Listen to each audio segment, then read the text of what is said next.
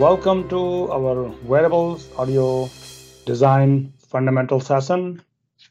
The outlines of presentations are Telco system overview, Telco system basics, provisioning and calling. Then requirements.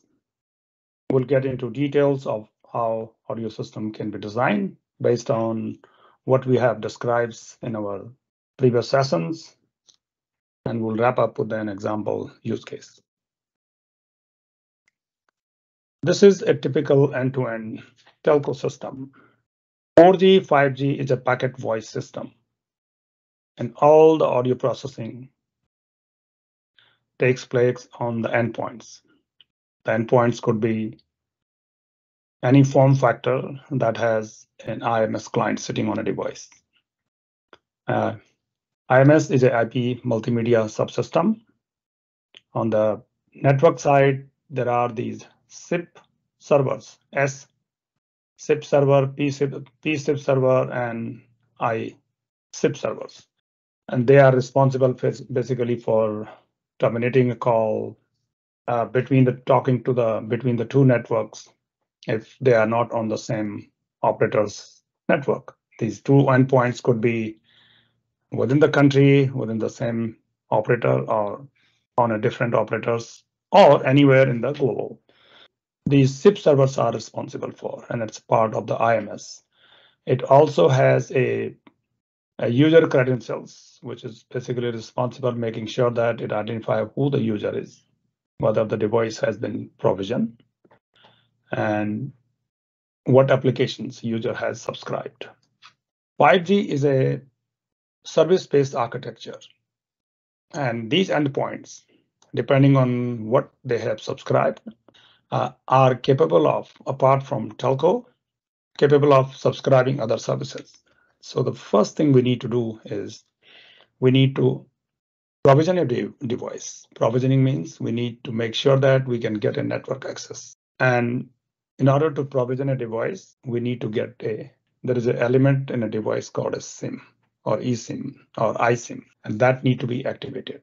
For every device, you have to have that in order to communicate to the network and provision the device. And once you provision the device, then you are able to access the services that you will be asking from the network or from the service providers. So provisioning is basically how you can access the network services. Each device comes with either a physical SIM or an eSIM, which is embedded inside a device, or an iSIM, which is integrated inside SoC. Basically, purpose is to allow device to communicate to the network. So all the billing, access management, all before we can subscribe the services, device has to be activated. So when you subscribe to service, what network does is each eSIM or iSIM device comes with this unique number called EID or IMEI. When network provision this device, network basically pair or link IMEI with a unique number called ICC-ID. And ICC-ID is integrated circuit card identifier. Network assigns to that. Could be 19 to 22 digit. Actually 19 to 32 digits. That's how this could be. And once the device is provisioned, then it's given a unique 15-digit number, which represents a mobile country code, 3 digits, 2 to 3 digits operator code, and then 10 digit is basically a number which we usually call a phone number. There are two eSIM architecture, a consumer eSIM and M2M eSIM. Why we are describing that here? Because we are talking about wearables. And a given wearables could be an IoT device or could be a consumer device, which means a smartwatch is an example where a smartwatch need to make a phone call. So that has to have a consumer type of architecture. In a consumer architecture, basically, users should be able to provision a device or request for a device or invoke provisioning. The eSIM has this local provisioning agent called LPA, which either can come with a bootstrap profile, pre-burned bootstrap profile for a particular operators. And that bootstrap profile basically triggers the profile download. Profile is network credentials. Network allows device to communicate to the outside world or within the network. There is another server called SMDS. It's a subscriber management discovery server. This discovery server, either it can be GSMA discovery server, it could be MNO operators. And during the manufacturing,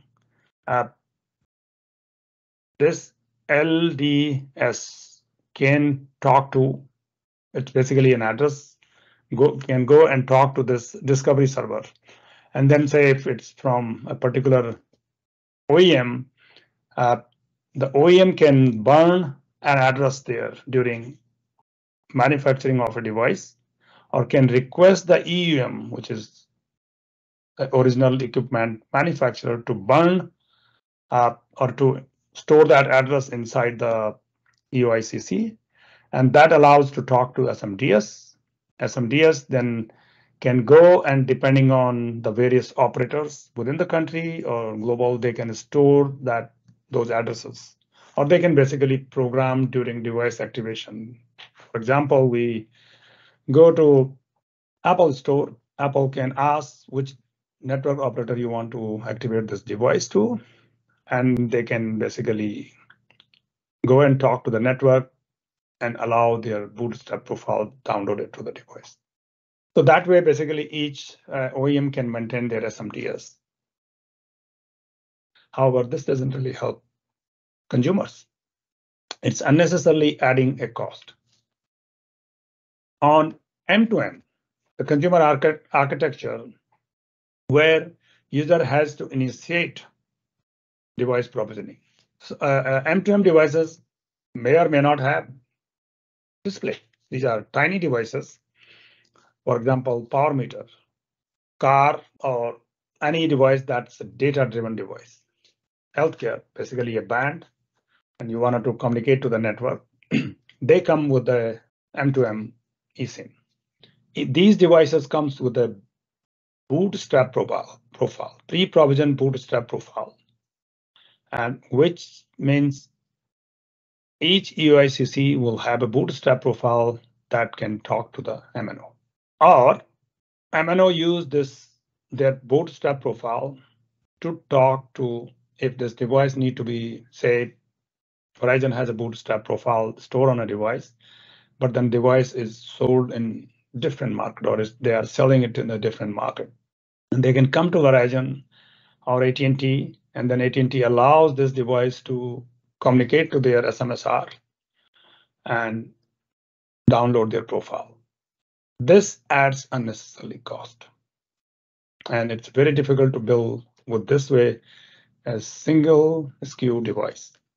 The GSMA has, or standard body has decided that instead of having a consumer and an M2M architecture, consumer has on the network side SMDP plus server, and on the M2M, they have a different architecture. So you have to have a SMSR, as you can see that. And then from the SMSR, you can go and talk to their DP server. They combine these two, consumer and M2M. And from the network point of view, it's now one. They don't need to have two separate provisioning servers. It will be one server, and same device can be as a consumer or as a M2M. So this is a new standard just coming up. Now, I was talking about physical SIM, embedded SIM, and integrated SIM. Physical SIM requires a lot of real estate in a device. Same as the eSIM. You have to have a SIM card that's basically soldered into the PCB. That again takes a physical space. On the other hand, the integrated SIM, which is basically a SIM subscriber identity model, but it's embedded inside the SoC. So you don't need to have basically a separate physical space for the eSIM. So it has the same advantage as eSIM, but it's more durable and tamper-proof. and even smaller than eSIM. It's built right into SoC. So of course, it reduces the cost and it has no impact on device design, including no PCB space. The operator profile could be provisioned on a module during the chipset manufacturing. Same as eSIM. Basically, network operator can say, okay, can I have a bootstrap profile? And you can have a bootstrap profile from multiple operators. And the key benefit here is we could have this a single SKU device. So it's a cost-effective solution, environmental friendly. How do we invoke basically calling? In a traditional telephone system, basically there is a dial pad when we enter a phone number and then we press the send button. It's invoking a SIP protocols. And SIP protocols, what it does basically, there are SIP messages. It sends an invite to basically there is an IMS server sitting on a network, and it checks basically whether the device is provisioned, it's has paid the bill, and when all that are done, then it's basically initiates these SIP messages, and it sends a message to this invite message to the foreign party. Foreign party challenge the calling party that, hey, do you support, which is called a SDP, session description protocol. It's basically asking the other device, do you support this speech coding rate or this particular speech coder? What the packet size you should be using. And so these two endpoints negotiates it via the SDP protocols. And once that happened, then it sends this ringing message. There is an acknowledgement goes in between. And then ringing message basically then see that, yes, once they have agreed on the coding rate, the packet size, then the ringing take place. So it's start ringing the foreign device. And once the foreign device rings, user picks up the call, the foreign user, and it sends a 200 OK message followed by an acknowledgement. And when that happens, then from the SIP, the media protocol starts transmitting the voice packets. Basically, hello, and then you receive a hello from the far end, and the media sends, start sending a voice packets. Once these voice packets, during the call, any party, either the calling party or receiving party, can terminate a call. So they send end, or they can press an end button or go to the off hook, the old language where you have a switch hook there. But these days on these digital phones, it's basically you end a call on the soft key, and that will send a bye message to the device that has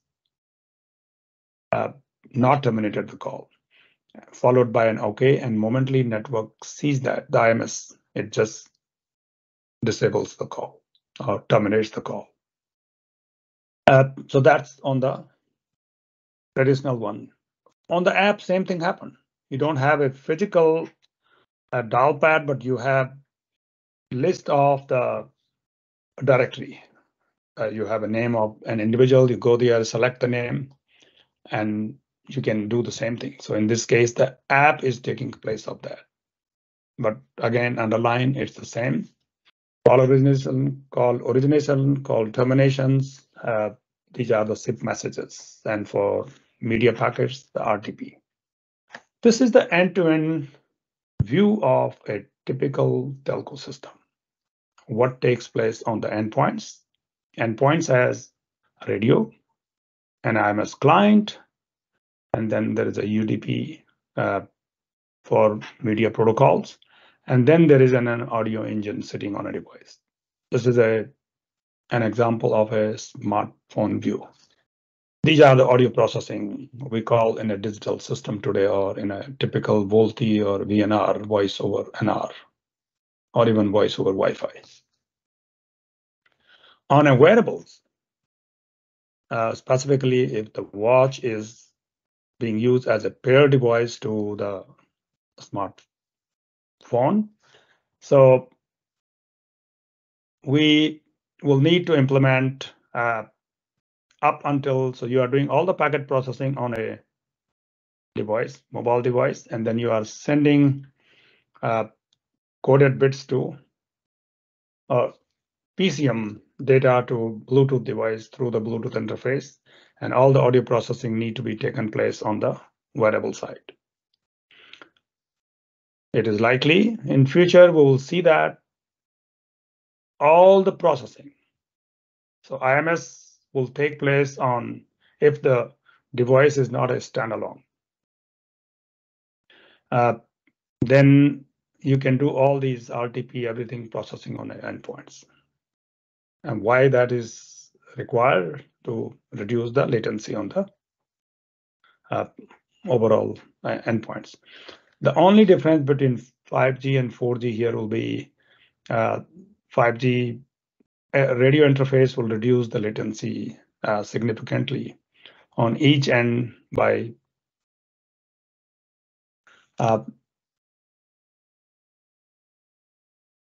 for LT, you need a 10 millisecond. For LT, it will be a 1 millisecond.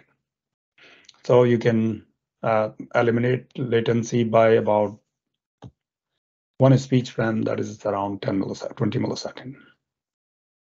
Precisely, it's about 18 millisecond. So to split the latency here between the endpoints network, the total requirement, which we'll be discussing here, but I wanted to discuss it here, is it will be 150 millisecond based on the ITU G114. And so network has a budget of 30 to 40 millisecond because these endpoints, these are packet-based systems. They have to have processing. So network cannot exceed more than basically 50 millisecond each. And then we add the air interface. So 50-50 and the air interface plus the network processing, 50 millisecond. That's the budget for the network. In terms of the key requirements, typical audio front-end KPIs are bit width and sampling rate. Device shall be capable of handling 16 to 32 bit width, 8 to 48K sampling rate, depending on the use cases. Dynamic range, 120 dB, we'll be talking about that. And for telco devices, wearables, hearables, and music, these are the typical SNRs. In terms of the gain that you will need in the front end, up to 36 dB, either 0.5 dB, and we'll say why that the 5 dB is when we were discussing about auditory system. And if you remember from there, the 0.5 dB is the minimum we need to have. In terms of the speaker driver, we need to have class D, class H and G. Class D will be primarily for wearables and smart speakers. Class G and H will be for hearables. The jitter for music, because they will be at higher sampling rate. So you have to have below 30 picosecond jitter for telco, below 50 picoseconds, and for keyword spotting, where AI is not that sensitive with the quality. So under 20 nanosecond should be the clock jitter. What are the typical downlink requirements? This is the mask that we receive from the 3GPP, TS26, 131, 132. And there will be masks for narrowband, wideband, and super wideband. So this is just for a wideband. Receive loudness, send loudness. Since we are talking about the receive, so we have to have a loudness of, for wearables, 13 plus minus 3, for hearables, 3 plus minus. Frequency mask, the device shall meet this particular frequency mask. Idle channel noise, these are the requirements. Volume settings for STMR is a side tone masking ratio. Side tone is when you are speaking specifically for the headset. You need to know basically what you are speaking. Otherwise, it looks like you are not talking to somebody. So there are requirements for that, and it's 18 plus minus 5 dB. Site on latency, you don't want to hear echo, so it has to be under 10 millisecond. So these are the requirement for downlink. Downlink is basically you are receiving signal from far end. Network is sending you to the packets, so that's a downlink. Uplink, it's basically from radio to the network. So there are three masks again for narrowband, wideband, and super wideband. So this is again for wideband only. There will be a corresponding mask for the wideband and super wideband and narrowband on a TS 26, 131, 132 requirement. And these are the, again, MOS, SLR, RFR, and noise. And these are straight from the network, except we are specifying this is the MOS score. MOS is basically if you take a polka, that's a standard specified on the network. So you have to have these quality requirements. Latency, in terms of the call, origination, basically is signaling. Device to network shall be under 20 millisecond, device to device when you are making a phone call. So you should be able to establish the connection under 250 millisecond. Now it looks like a lot, but it is not, because there are 2 or 3 back and forth going. Device is talking to the network. Network then decides whether or not the device has been provisioned. Then it goes and it query the another network. Then the another network see if that device is provisioned. And after it has identified that, then it goes and sends an invite message to a device.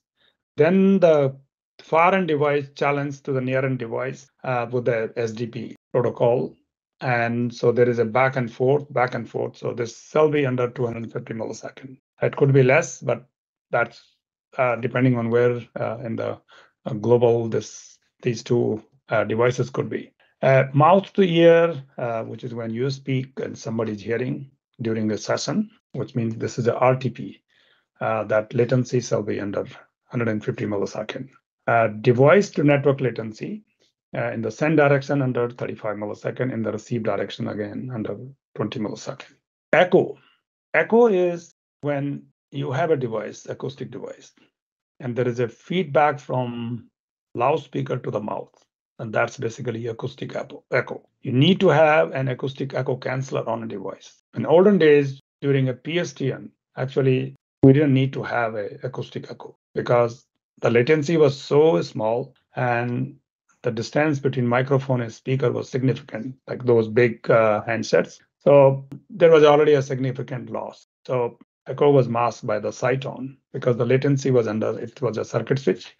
The latency was under 10 millisecond or 20 millisecond. And then network needed to do echo cancellation on the network side. However, because we have a significant latency, we are talking about 150 millisecond. You cannot really afford having an echo coming from the device. Then once it's traveled through the network, it will become a larger echo tail. So you will need a bigger echo cancel at the far end to cancel this line echo. Therefore, every VoLTE device today, or VNR, voice over NR, or voice over Wi-Fi device, or VoIP, has to have an echo canceller on a device. And so there is a requirement that the echo canceller followed by a non-linear part. It has a linear and non-linear. It must have greater than 60 dB TCLW, terminal coupling loss with it. So that's echo requirement. In terms of the clock jitter, as I mentioned earlier, the clock jitter is directly proportional to the distortion on the DAC or on the ADC, which is basically a sampling jitter. And this must be for telco under 50 millisecond in order to achieve SNR over 110 dB for 16K, 16-bit width. If you are using a 48K sampling rate, then the jitter requirement will be even lesser, and that maybe the 30 picosecond in that case. So the key objective on any telco device is reduce echo, latency, and distortion in order to enhance the quality. Therefore, for manufacturers or those who are designing these devices, including, of course, the chipset vendors, these three things are essential: reducing the processing latency But when you are packaging all this together, efforts need to be made to reduce the distortion and latency. So that was about the requirements. Now let's come back to how we can really design a system. So this is a block representation of a typical telco system, whether it's a hearables, wearables, or smart speaker. If it's a device does not have a UI, then it won't have the UI, but it will have all these blocks there. There will be an audio engine which will need to implement all these algorithms, and we'll be talking about how you will design echo canceller, noise reduction, equalizations, and DRC. So, and then what's the control code you will need to control these devices? Now, on wearable, there is only one mode called a speakerphone mode.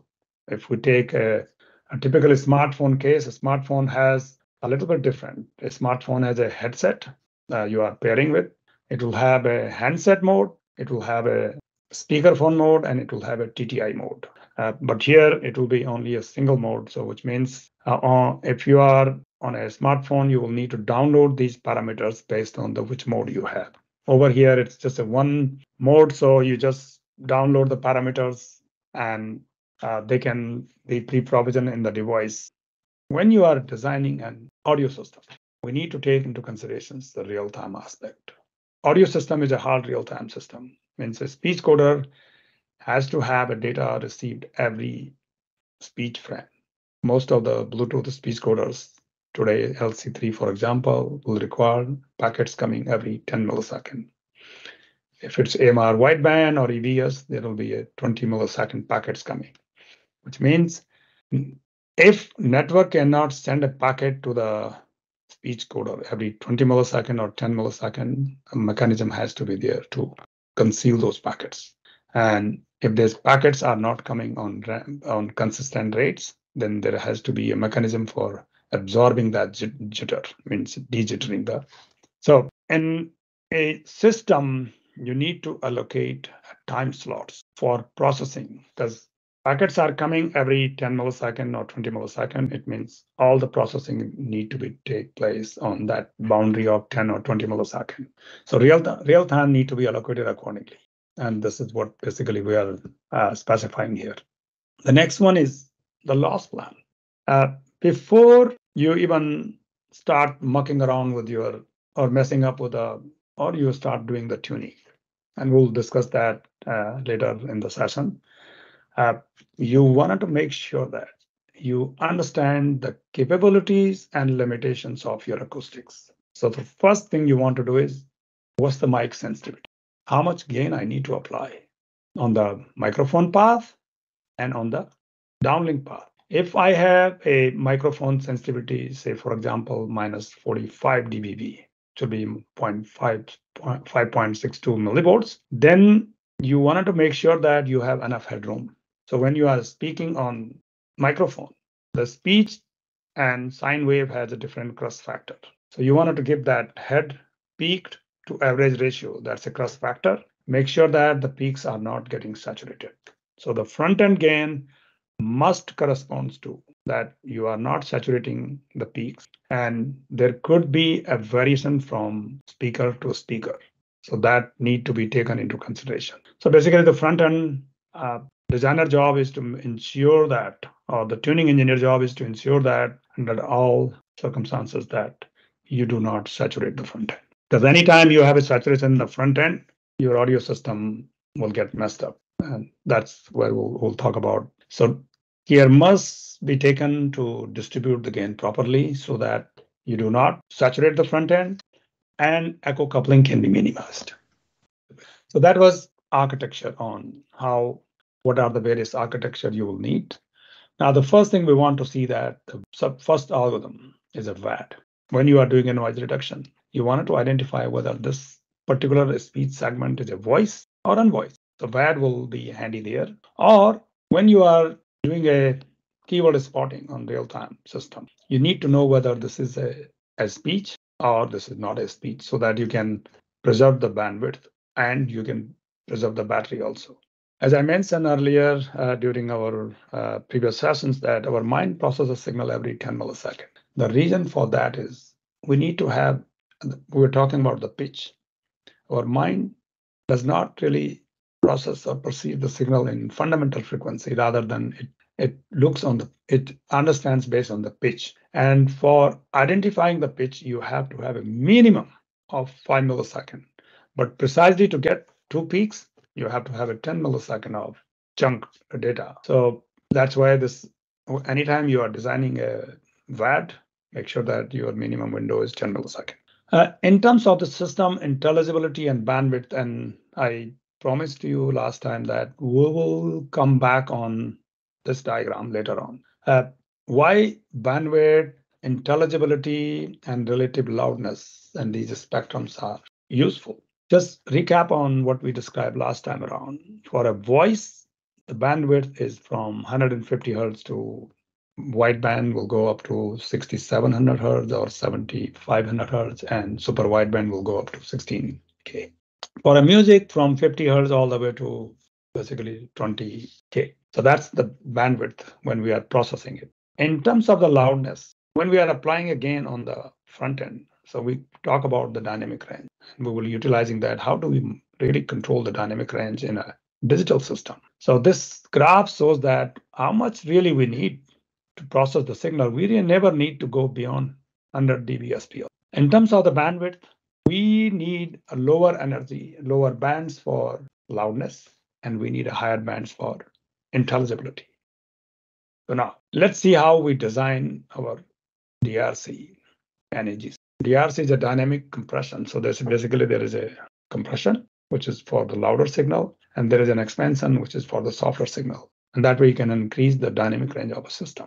So you don't need to basically, if you're talking really loud or somebody's talking really loud, does the system need to process that signal? All you want to do is convey the message at the far end that you are speaking intelligibly. So threshold of hearing is a 0 dB SPL, and threshold of pain is a 120, 130 dB. We never need to go that far.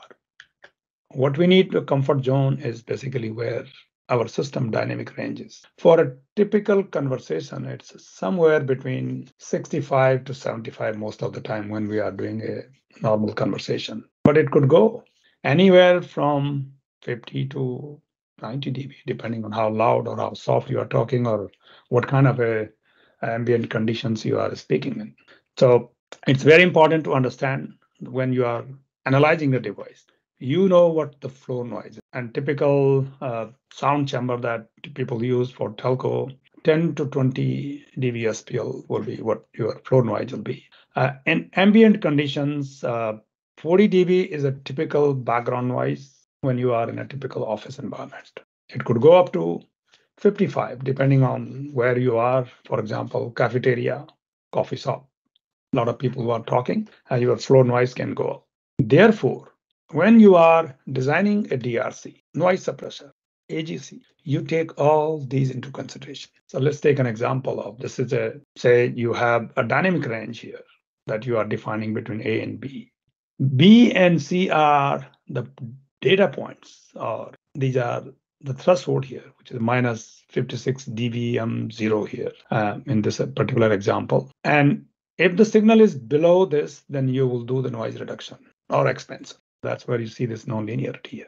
If the signal is within this range, and so this is for the sending direction. If you are receiving this signal, and you are wearing a headset, when somebody is talking 20 dB softer at the far end, you really don't want to crank up your volume up and down.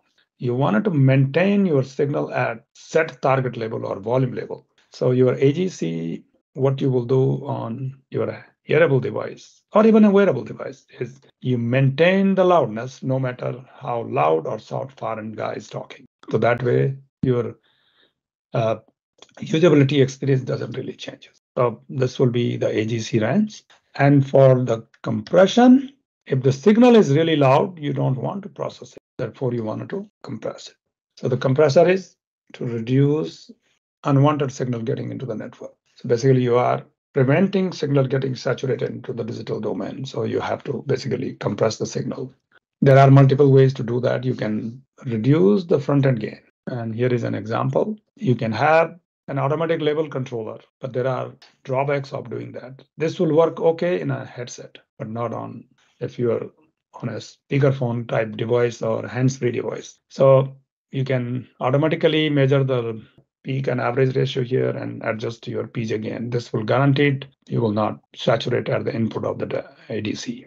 But you could do that in the software by dropping the gain here, and that's another mechanism. So this is basically the dynamic range compression. So the dynamic range compression, what it is doing is it's sending signal within a specified target range, upper limit and lower limit. If the signal goes below certain threshold, it reduces this. If its signal is above that, compresses. And AGC is in between for enhancing your conversation, regardless of what the loudness at the far end of the speaker voice is. Mixer, the purpose of the mixer is basically mixing signals, which could be in different volume settings or sampling rate and bit width. For example, music, you might be on a voice call, which is 16 kilohertz, 16 bit width, but the music you are playing at 24 bit width and 48K sampling. And same thing with the polyringer, could be a 44.1 kilohertz sampling rate and bit width 60. So the mixer job is to make sure that before you mix them, they all are same signal. So you downsample it if it's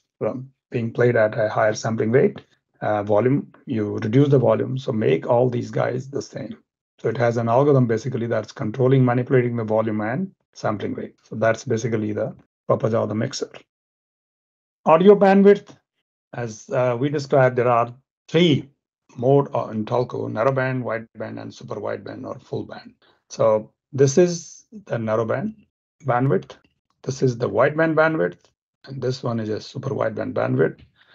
And full band is where you are using all the way from 50 hertz to 22K. And this is where, when you are designing a system, your system should be capable of handling all these sampling rates. Now let's take an example of a telco. This is the typical frequency response for a hi-fi audio. Like you have a music system, you may want to blast it really loud. So this is, if you select a speaker, it must provide you 3 dB cutoff somewhere around 50 hertz, and then it should go all the way to 20K. That will be for hi-fi audio. For hearables, 150 hertz to around 16 kilohertz, 16K. And for hearables cannot generate a low frequency. Wearables cannot generate a low frequencies, and we'll come back on that. So this will be the bandwidth for a typical wearable device. Now coming back on the sending direction. On the sending direction, this is again for hi-fi audio. You will need a full bandwidth. So this is a typical frequency response for if you are using a full band. For super wideband speech, this will be that's basically the bandwidth, and this is how your frequency response will look like. And this is for wearable device, like a smartwatch. Coming back to the acoustic echo canceller design now. So we have described about the ERC, mixer, and the equalization. Why we talk about the equalizations? Because your speaker sometime or your microphone acoustic sometime may not be designed to give you the frequency response you need. So equalization will be important. And you may need a cascaded biquartz to provide you to tune the desired frequency response. And you may need anywhere from 5 to 12 biquartz, depending on your system capabilities, depending on the real time you have. So minimum, definitely you need to have a 5, and you can go up to the 12 biquartz. Of course, more it's better, but that takes more real time, and it adds latency as well as real time in the system memory. So both in the receive side and send side, you have to have some kind of a cascaded biquartz. Echo canceller, as I mentioned earlier, that you have to have an echo canceller on all modern telco devices. There are two parts of an AEC, acoustic echo canceller. You have a linear part, which is usually a typical LMS based. I mean, these days there are different designs, but we are just picking one. I would call that adaptive filter, basically. So it's a filter that's constantly adapting to the echo path. And once it's adapted, it copies these into the echo canceller filter, which is basically a FIR filter, FIR. and it generates a replica of this echo based on the reference signal it receives, and then it cancels out. That's basically what echo canceller. And then if you have a residual echo left, then you apply a nonlinear part, and that nonlinear part will suppress the residual echo. So that's basically the echo cancel part. Then you have a noise also, ambient noise, and you have to reduce that noise or cancel that noise. So you have to have a noise suppressor in the chain in the uplink. So that your echo is eliminated, your noise is eliminated, and the only signal you have left is the desired speech signal. So AEC enables basically a high quality, full duplex voice communication in the endpoint. If you don't have AEC, you will have a half duplex behavior, or you may have a clipping or choppiness in the conversation. Now let's take how do we design echo canceller. So AEC has a linear part, which is this guy here, and a non-linear part. And this everything is called basically AEC. I'm putting downlink DRC as a part of AEC. It does not help us much in the downlink DRC, but it helps much to the enhancement of the AEC performance, because these are small speakers, and these speakers cannot generate low frequencies, but we are doing everything to get the loudness we need. So means you have to apply heavy compression.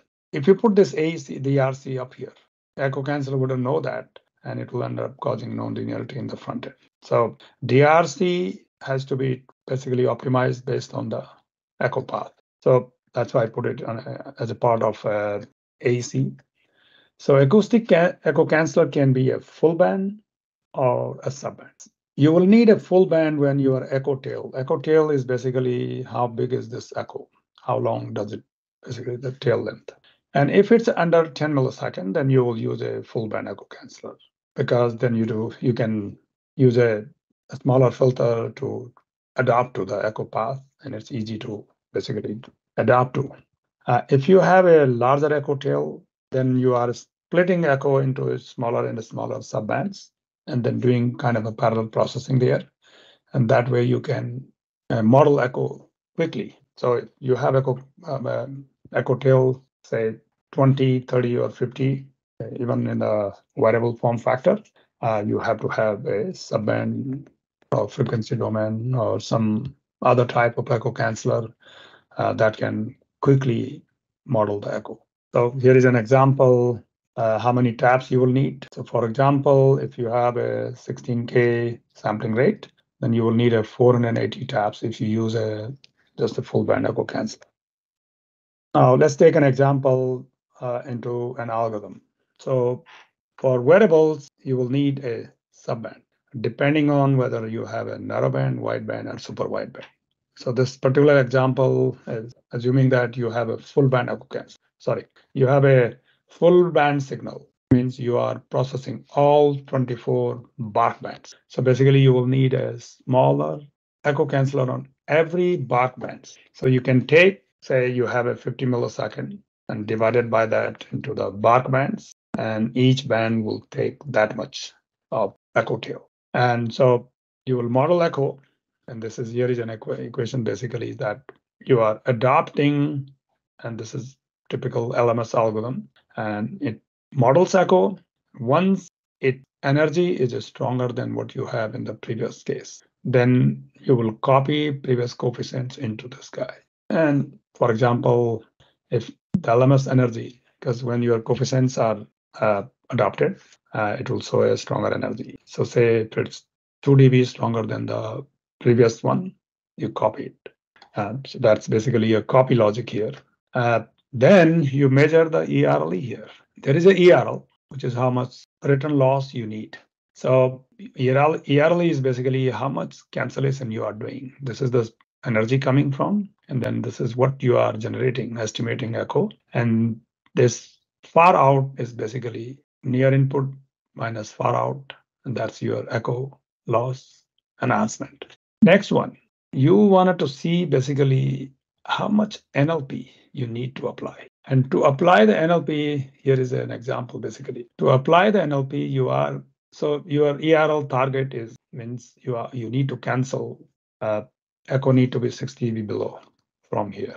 If you have a downlink signal, this echo signal has to be that much down.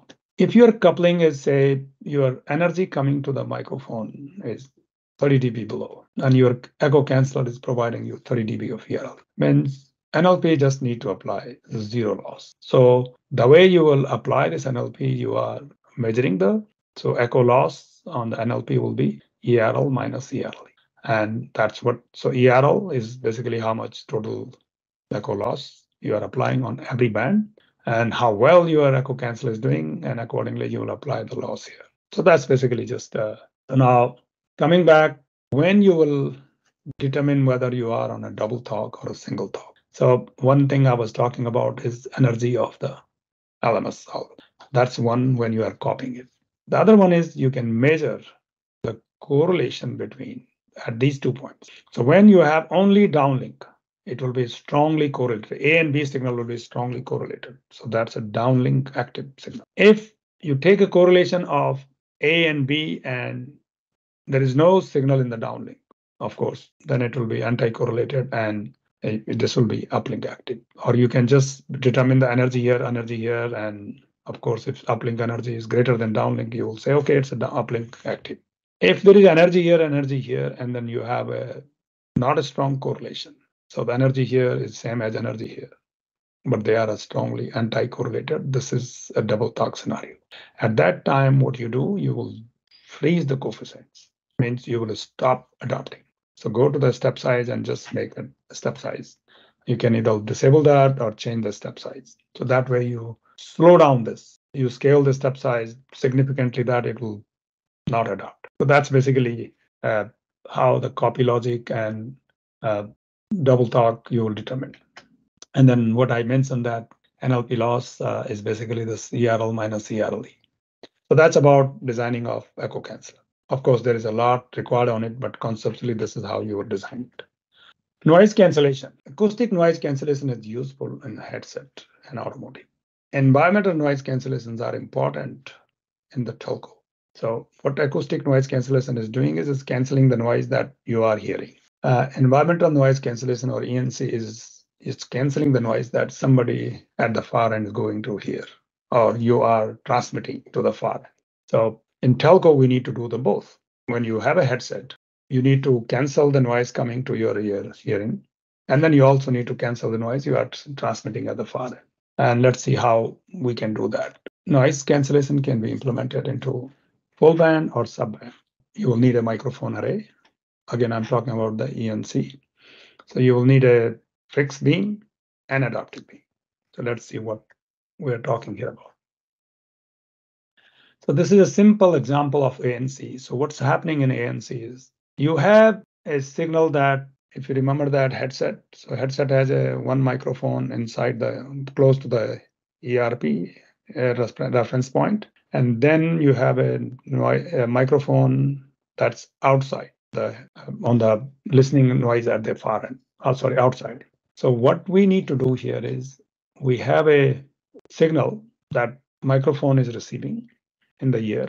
We model, and there is a noise that a microphone is hearing. So there will be a level difference, but they will be in the same phase. We need to add these two signals basically. So when it goes to the ANC block, what it is doing, it need to flip the phase. And once the phase is flipped, then you add it to the downlink, and once it's being played out, acoustically, they are forming a destructive interference. And that's basically the concept of ANC. So it's modeling the ANC is modeling anti-phase noise, adding that with the downlink, and then acoustically it's being canceled. There is a strict latency requirement here. And if you remember, I was talking about the ITD. We talk about ILD, inter-oral time difference. And that inter-oral time difference, the minimum just noticeable latency is 10 microseconds. So if you can make everything work under 10 microseconds, this will not be noticeable. And you can have a decent acoustic noise cancellation. However, because you have a A to D converter that will take some time, you have a digital signal processing goes here because you are adapting to the noise. So this all efforts need to be made that you wanted to reduce this within sub 10 microseconds. So that's basically ANC. And how this is basically here is happening is in a headset. There is a voice microphone. There is a microphone which is an air reference microphone. Error microphone, and this is a reference microphone. So ANC technique is used to improve the SNR by creating anti-phase noise for the listener. And the key requirement here is you cannot exceed beyond 50 microseconds. I said 10, if you can make it under 10, that would be the best. ENC, environmental noise cancellation, which is basically when you are, so what's happening here is this microphone and this microphone. We use these two microphones for ENC, this microphone and this microphone for ANC. So there are three microphones you are using, but two of them are using for ANC and two of them are using for, I mean, you can use more microphones, but that's the minimum you will need. So again, the purpose of ANC is now to form constructive interference. If the signals, they are in the same phase, you add them. If they are not in the same phase, so you subtract them. So that's basically what the basic concept of the beamforming is. So constructive interference enhances the signal, destructive interferences reduce the signal strength, right? And beamforming is a technique used to improve the SNR by eliminating the undesired signal. So what beamforming doing is we have a microphone, primary microphone, and it's trying to basically form a beam that's closer to that's basically aligning towards the speaker's mouth and preventing signal being picked from surroundings. So it's ultimately beamforming is creating a beam pattern and how that can be done. So this is a typical omni mic beam pattern and how we can create a fixed beam pattern. One way to do that, you take a single mic, then you design acoustics, which can create an artificial microphone.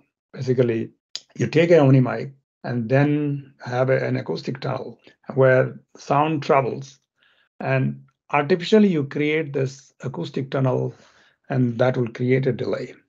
And then it's a sum and delay will form some kind of a directional pattern, and that's basically a fixed beam. You can do the same thing with using two microphones. You delay them, or you tune this delay, and then you sum. It will give you a fixed directional pattern. If you can make this adaptive, then that will call an adaptive beam pattern. So from omni, which is basically a 360-degree, you are picking sound from. The directional microphone will pick signal from this particular direction. How we will design a multi-mic ENC, taking an example of three microphones. So the first thing we will do is we will form a fixed beam, and it's basically delay and sum. So it's forming a constructive interference by creating this delay and sum. So what you will need to do is you will need to have an equalizer on every microphone path, then an echo canceller. Then you use this fixed beam former, delay and sum, and that's basically forming a fixed beam. Now you need to estimate a noise. And for estimating a noise, what we need to do is we need to create, so this is an example of blocking matrix. So what this blocking matrix is doing is basically it's collecting undesired signal. And then that undesired signal is being used to train this adaptive filter. And once it's trained to that, then it creates basically a replica of the unwanted signal, which get canceled. And that's basically what a typical noise cancellation algorithm will be. So blocking matrix is separating desired signal from the undesired signal in this path. And basically we are creating this noise signal that you will be receiving. So we separate the desired signal and undesired signal, which is basically the noise, and we adopt to the filter to that based on this mechanism here, and that's basically creating a noise replica of the signal, and it's canceling. Same concept, basically what we use in the echo canceller or even in ANC. So that's about the ENC. Now let's take an example that's keyword spotting. What we will need to do. So keyword spotting will be a pre-processing engine. For example, if you have a multi-microphone, so front end You can train the front end. And in terms of the pre-processing, you will definitely need a VAT to determine whether you wanted to send the signal to the front end engine or not. So VAT has a multiple use here. VAT is preserving the bandwidth of a signal going to the network. VAT is telling DRC when to apply the noise suppression or to the noise suppressor when it should be suppressing the noise, or to this AI engine whether it need to send the signal to AI engine or not. So this way it preserves the battery or overall power consumption. So these are the typical audio blocks for keyword spotting, pre-processing block, AI engine, and encoder. That's about overall audio system design. Now, the last topic I want to discuss here is tuning methodology. How you will, once you have designed the algorithms, so how you would tune it. Somebody may be providing you acoustics. Someone else may be providing you the solution. And you as an audio engineer need to tune a system. So how you will do that? So the first thing you may want to do is evaluate an acoustics that you have. By evaluating that, you are understanding the capabilities and limitations of that acoustics. Means you take a frequency response, you take a echo coupling, you take a loudness, and you take a noise. You basically run through all the tests, and that will tell you basically what you need to do before you start messing around with the algorithm. Then next, what you want to do is you want to apply a loss plan. Acoustical evaluation, next one is a loss plan. And that loss plan is basically what kind of a DRC I need to apply, what kind of equalization I need to do, how much gain I need to apply for this particular microphone or this particular loudspeaker system. So that's basically your loss plan. Then next one, you want to do the coupling measurement, which is basically the energy from loudspeaker getting fed back to acoustically to the microphone. If it is a multi-mic, you want to measure it on every mic path. If it's a single, then you measure it there. And so once you have done the loss plan, you may have to redistribute your loss plan based on the echo coupling. And then you tune your system based on the echo coupling, loss plan, equalizations, DRC. Then the next thing you want to do is you analyze the distortion on echo path, because that's very important to understand. One way to do that, when I was talking about acoustic transducers, and I showed you the frequency versus the distortion, TSD plot. And so you can sweep a tone at different TSD level and plot that graph, and that will tell you basically what frequencies are distorting. And you will use that to tune your compression. So that's basically for loss plan evaluation. Once you are done with that, then you can come back to your tuning. And so equalize for your microphone and a speaker to meet your GCF requirement or TS26, 131, 132 requirements. You optimize so downlink DRC is more for enhancing AEC performance, or you go back to that TSD and frequency sweep plot, and then you tune your DRC for that purpose. Uplink DRC is more for, again, if you have a stronger coupling, a rule of thumb that I was mentioning that your uplink energy should be greater than your couple energy. If you don't have that, you don't want to saturate in the front end. So which means you need to drop the front end gain to prevent saturation in the echo path. And for that, you may have to apply more compression because you have already dropped the front end gain. Then you are boosting it at the outside, the echo path. And to prevent your signal getting saturated before it go to your encoder, you may need to apply the compression. And you never wanted to go beyond 12 dB of compression on an uplink. So once you are done that, then you come back and you optimize your echo canceller once you have done all the gain distributions. And once you optimize your echo canceller gain distributions, then you do further fine tuning. So those are basically steps you may need. This is an iterative process. You may need to go back and forth. And when we were talking about the instrumentation, there are three approaches you need to know. You need to do. waveform analysis, which is basically how much echo coupling you have, what is your frequency response, and all that. Then you may want to analyze your MOS score. Basically, that's best way to analyze the quality. And once you have all that done, then last step you want to do is subjective listening under different scenarios.